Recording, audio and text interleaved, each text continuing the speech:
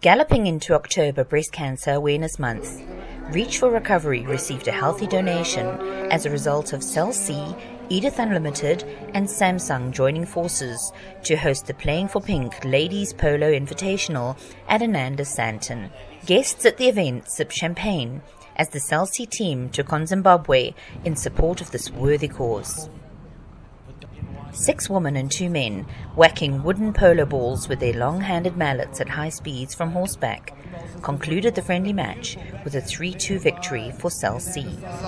That's the left-hand side of the podium. Very difficult shot there as through comes Amy. Puts it through the post for the score.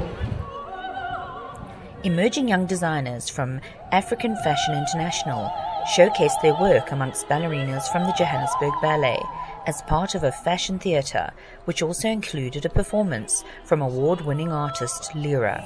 I just wanna feel good every day.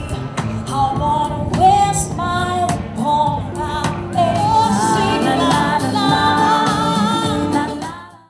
Adding a dash of glamour, Miss South Africa contestants, led by the current Miss South Africa Liesl Laurie, scored brownie points as they chatted to and charmed guests with their sparkle and intelligent conversation. An amazing moment for myself was bumping into Mikaela at Oosthuizen, who I first met several years ago. I'm at the Playing for Pink Polo event, organised by Cell C and Edith Venter. The whole aim is, of course, to raise funds for a really wonderful initiative, Reach for Recovery, which supports people that are recovering from breast cancer. So such a wonderful initiative to be a part of.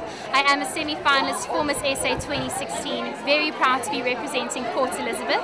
I won Miss South Africa teen in 2010 at the mere age of 14, making me the youngest title holder ever, as well as the first to come from Port Elizabeth. So this year I'd like to make history again and become the first person to win the Miss South Africa teen title, as well as the Miss South Africa title. Very excited to be here, loving wearing pink, and very looking forward to the journey ahead. Reach for Recovery is a non-profit organisation that assists women regain some of their self-esteem that they may have been deprived of as a result of breast cancer. They also assist with organising reconstructive surgery.